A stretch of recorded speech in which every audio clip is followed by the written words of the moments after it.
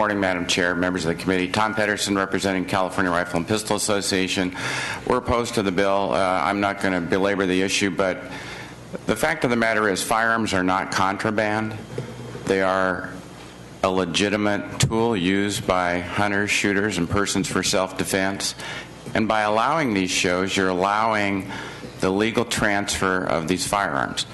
It's been mentioned before that as you take away the opportunity for people to assemble and to legally transfer firearms in a highly regulated environment, which the gun show is, because we know that there are DOJ agents there, local police departments are paid to police the shows, so they're very highly regulated.